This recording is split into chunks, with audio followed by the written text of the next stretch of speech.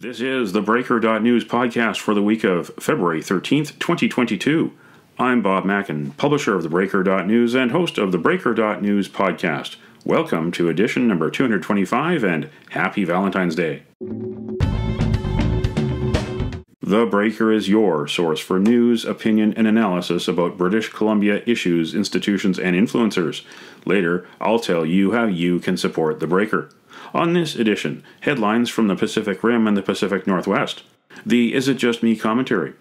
I award a virtual Nanaimo bar to a difference maker. And the Big Deal feature. BC Liberal Kevin Falcon is on a comeback. BC's Legislature is back, and the Greens have tough questions for the governing NDP. Meanwhile, gridlock of a different sort on Parliament Hill. Convoy chaos in the capital with pandemic protests. Here are sounds from the week that was. But first, is it just me?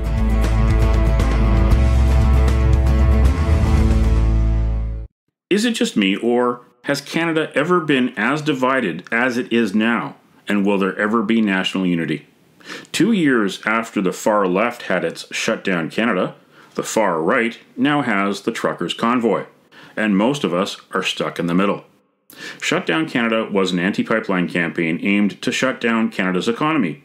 It leveraged the simmering dispute between factions of the Wet'suwet'en First Nation and an LNG company building a pipeline in northern British Columbia. Roads, railways, bridges, ports, and ferry terminals were targeted. Even the BC Legislature was surrounded. The movement distracted governments during the early days of the virus in January and February 2020 and fizzled out just in time for the pandemic to be declared in March 2020. That's when the precursor to the Truckers' Convoy began to fester. Groups in Toronto and Vancouver, allied with the QAnon cult, peddled the message that the coronavirus was as dangerous as the flu, and the real danger was the vaccine. Canadians have legitimate reasons to be unhappy with the performance of their politicians, including those that used the pandemic to grab more power. Hello, Justin Trudeau. Hello, John Horgan. The truth is, the virus is deadly, and vaccines are necessary. But they are not the be-all and end-all. At least 3.1 million Canadians have tested positive, and more than 35,000 have died of the coronavirus. The real numbers? They're probably double, if not triple. The virus is expected to become endemic in the months to come, but what will become of the radical left and the radical right protest movements that are like bookends of this pandemic? What do you think? Email Bob at theBreaker.news.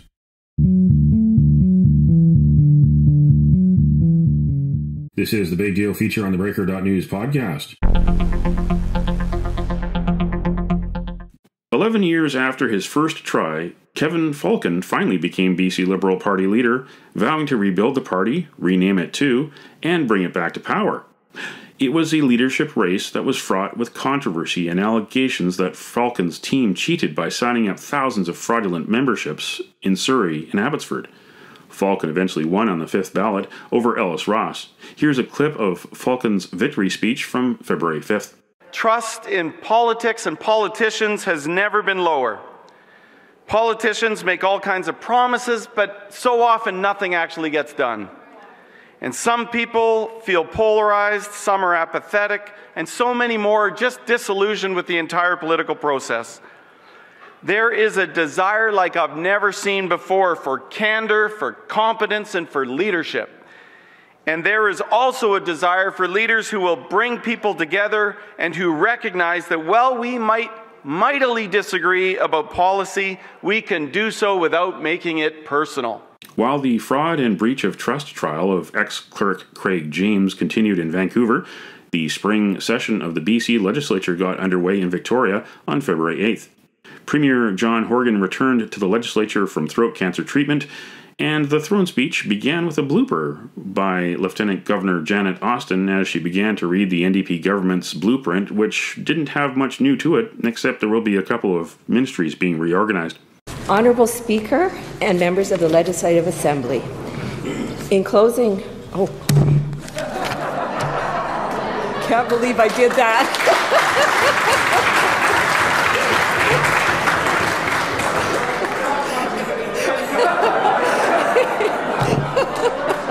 That was a short session. I can't believe I did that. I'm human. All right, take two. Good afternoon, Mr. Speaker and honourable members. Premier, welcome back. We are all so very pleased to see you today. Later in the week, Green Party leader Sonia Furstenau challenged Health Minister Adrian Dix about the BC government's stubborn reluctance to adopt scientific findings about how COVID-19 is spread. My question for you, Honourable Speaker, is to the Minister of Health. Does he agree with the World Health Organization that COVID is an airborne virus? Minister of Health. Thank you very much, Honourable Speaker. I think the member will know from the beginning of the pandemic, Dr. Henry, our public health teams, the Ministry of Health, have consistently advised people that outdoors is safer than indoors, that we need to take specific action to ensure that people are protected indoors. And that's why we've had all of the measures that have happened over time, including a mask mandate that continues to this day, including the BC vaccine card that continues to this day and will continue for some months to come, that includes other public health measures to limit capacity and to limit transmission. Meanwhile, the other Green member in the Legislature, Adam Olsen, asked Speaker Raj Chauhan to investigate Citizens Services Minister Lisa Bear for contempt of Parliament. Evidence shows that Lisa Bear deliberately misled lawmakers about imposing a $10 Freedom of Information application fee at the end of the fall session. It is the intentional attempt to mislead the House, the interference in our parliamentary work that is an affront to the dignity and authority of this Parliament, this House, and the obstruction of the performance of the function of this House that must be investigated further. Questions have been raised publicly by elected members and members of the Legislative Press Gallery with respect to whether responses to questions by the Minister of Citizen Services at committee stage of debate for Bill 22, the Freedom of Information and Protection of Privacy Amendment Act 2021, amounted to an intentional attempt to mislead this House. If a member of the Crown intentionally misleads this House, or if allegations are made publicly that a minister intentionally misled the House, and it's allowed to stand without further investigation, it undermines and erodes the confidence of our constituents in their members and ultimately calls into question the dignity of this institution. Lisa Bear, the Citizens Services Minister accused of contempt of Parliament, spoke in her defence on February 10th. Minister for Citizen Services. Thank you, Honourable Speaker. The members opposite have, I'm taking my chance to respond right now. Thank you, Speaker. So the members opposite have misrepresented what was said in this House and the correct steps that were taken in regards to implementing the fee. Bill 22 enabled the creation of the fee. It did not set the fee. This was done through regulation, and Cabinet could not and did not approve the application fee regulation until after the bill received royal assent, which occurred on November 25th. While interim approvals are given at many points in the process of preparing materials for final minister decision, no decision is final until the OIC is approved by the minister and subsequently by Cabinet. It is a matter of public record that I approved the OIC with the application fee amount after the bill had received royal assent on November 25th, and that it was approved by Cabinet on November 26th. The application fee amount includes consideration of what I heard from stakeholders, the opposition, the public, the media, while the bill was progressing through the House. My commitment in the House was that I was listening to feedback. The quotes raised yesterday by the members support that. My commitment to listen has been met. And as I've outlined, no final decision could have been or was made regarding the application fee amount until after royal assent. Thank you, Honourable Speaker, for your consideration. And please note, I will table some documents. Thank you. Meanwhile, drama in Ontario, where truckers occupied streets around Ottawa and blocked the border between Windsor and Detroit. They say they're against vaccine mandates and masks. They want governments to stop them immediately. Raquel Dancho, a Conservative MP from Kildonan and St. Paul, Manitoba, spoke passionately in the House of Commons about the crisis of division in Canada and the toll the pandemic has taken. What I'd really like to see is a Prime Minister who calls for national unity. Last week I spoke in the House about a lot of the division that we're seeing in the country between East versus West, rural versus urban, and particularly now during the pandemic. And we have heard so much trauma from our constituents. If there's any member in this House that does not believe Canadians have been through trauma these past 2 years, they clearly have not been doing their job and listening to their constituents, Mr. Speaker. It has been horrific, the things that I've heard. We hear young children who are so depressed they don't want to eat. Eating disorders are through the roof. We've heard seniors and elderly in our care homes who've opted for medical assistance in dying rather than live one more month through isolation in care homes. I have had widowed elderly women call and cry to me on the phone of how lonely they are and they don't want to go on. I've had grown men who've called me crying because their businesses are falling apart. We know divorces, abuse at home, alcohol dependency, drug dependency, all of these terrible things are up in our country because people are just trying to cope and are breaking down. So from that perspective, I don't really see what's going on across the country as all that surprising. To me, it seems like an eruption of something that's been simmering of pain and trauma and frustration for 2 long years. And governments have not been listening to that pain and trauma despite having rapid test, vaccines, and all different types of tools and scientific knowledge. Governments have repeatedly relied on harsh lockdown measures and divisive mandates to control this virus. Meanwhile, we are seeing a Prime Minister who today got up in the House and again othered Canadians who don't agree with him. This is a man for 6 years said diversity is our strength, but if anybody doesn't agree with everything he says, you're in the bad books and you don't get a chance to be heard. You don't have a right to be heard. Prime Minister Justin Trudeau said February 11th that he had spoken with U.S. President Joe Biden about finding a solution. We discussed the American and indeed global influences on the protest. We talked about the U.S.-based flooding of the 911 phone lines in Ottawa, the presence of U.S. citizens in the blockades, and the impact of foreign money to fund this illegal activity. Everything is on the table because this unlawful activity has to end, and it will end. Of course, I can't say too much more now as to exactly when or how this ends because, unfortunately, we are concerned about violence. So we're taking every precaution to keep people safe. But the absolute safest way for this to end is for everyone to return to your communities now.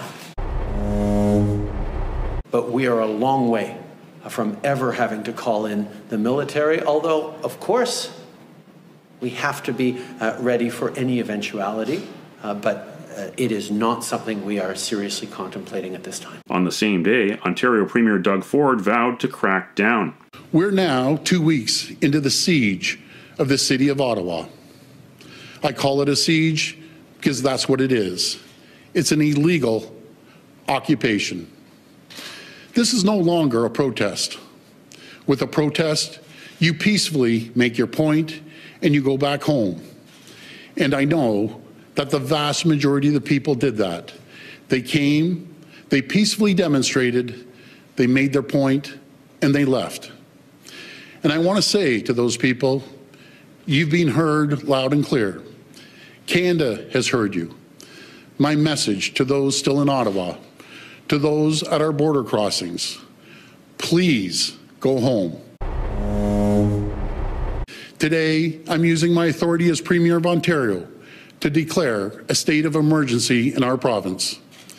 And I will convene Cabinet to use legal authorities to urgently enact orders that will make crystal clear it is illegal and punishable to block and impede the movement of goods, people, and services along critical infrastructure. On the morning of February 12th, police moved in to end the Ambassador Bridge border blockade. Meanwhile, protests have continued at other border stops across the country. On the same day at the Pacific border crossing in British Columbia.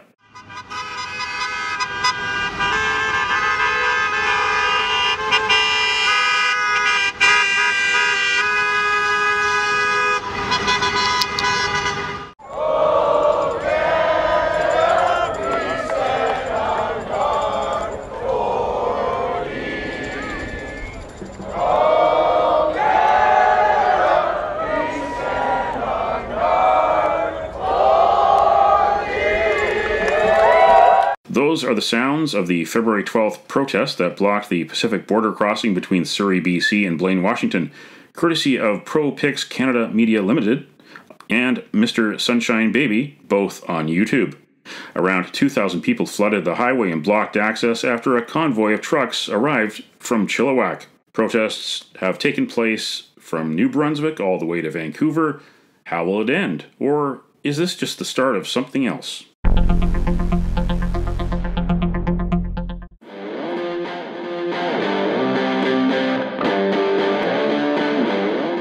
Now it's time on the theBreaker.news podcast for Around the Rim. We look at news headlines around the Pacific Rim. In the Taiwan news, Eileen Gu has Marie Antoinette moment.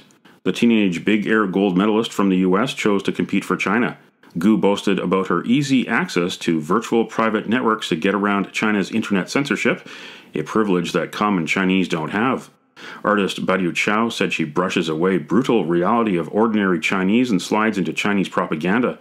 The dissident artist posted his latest poster depicting Gu biting into a gold medal on a podium made of the backs of 3 handcuffed Uyghurs. In Hong Kong Free Press, full lockdown urged as Hong Kong University predicts 28,000 daily cases, government officials to meet mainland authorities. Hong Kong health system overloaded, 40 medical staff test preliminary positive as city records more than 1,300 new cases. Professor Jeff Wu predicted nearly 1,000 deaths by mid-June. In the Korea Herald, test, trace, treat must go on, says ex-Korea CDC chief. Flu comparisons misleading. Omicron likely as severe as the original Wuhan virus. Dr. Lee Jong-koo said vaccine effectiveness wanes after 6 months, so other measures must still be used to fight the virus. In Mainichi News, doll ban means no Winnie the Pooh shower for Yuzuru Hanyu at Beijing Olympics. Two-time Olympic figure skating defending champion Yuzuru Hanyu loves Winnie the Pooh, and that's well known because fans throw stuffed Pooh Bears onto the rink after his performances, but that may not be the case at the Beijing Winter Olympics, where guests to figure skating venue Capitol Indoor Stadium are banned from bringing stuffed animals. Regular tickets to the Beijing Olympics were not made available for sale, and only invited guests can watch the events live at the venues. Winnie the Pooh is also a well-known online metaphor for Xi Jinping on Chinese social media. In ABC News Australia, China behind failed attempt to bankroll Labour candidates in federal election. A business figure in Australia with deep ties to China acted as a puppeteer to finance potential federal Labour candidates sympathetic to Beijing. That's Around the Rim on this edition of the Breaker.news podcast.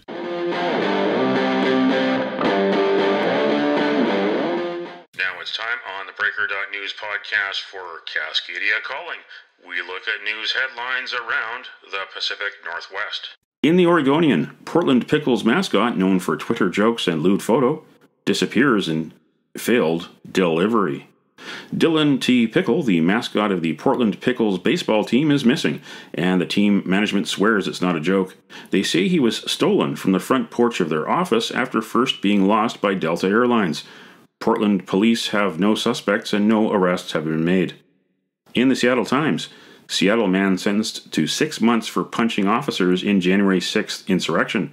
Mark Jefferson Leffingwell, 52, a former member of the Washington National Guard, appeared by video from Seattle for his sentencing before U.S. District Court Judge Amy B. Jackson in the District of Columbia. In the Bellingham Herald, mysterious glitch traps some Mazda drivers on Washington public radio station. A radio station in the Seattle area sent image files with no extension, which caused an issue on some 2014 to 2017 Mazda vehicles with older software. Mazda North American Operations has distributed service alerts advising dealers of the issue. The biggest sports superstar in Cascadia, Seahawks quarterback Russell Wilson, is coming to Vancouver on April 26th. Get in the huddle at the Independent Contractors and Businesses Association annual banquet. For information and tickets, go to icba.ca or call toll-free 1-800-663-2865. And it don't matter what color you are, 'cause love will conquer hate, so you won't stand alone, you won't stand alone. The virtual Nanaimo Bar, brought to you by Spruce Spruce Hill Contracting. Every week we end the Breaker.news podcast on a tasty note by awarding the goodness of a virtual Nanaimo bar to people making a difference. A virtual version of the province's favorite dessert bar goes this week to Chambers of Commerce, the community hubs for small business around the province. It's Chamber of Commerce Week in BC from February 14th to 18th. You can nominate someone for a virtual Nanaimo bar. Send me an email to bob@theBreaker.news. Spruce Hill Contracting, custom homes and renovations. Find more information at sprucehill.ca. Vaccine, vaccine, vaccine, vaccine. Because once you're dead, then that's a bit too late. I know I'm trying to be funny now, but I'm dead serious about the vaccine. I think we all want to get back to normal, whatever that is, and that would be a great shot in the arm, wouldn't it? That's it for the Breaker.news podcast for the week of February 13th, 2022. I'm Bob Mackin. Thanks for joining me.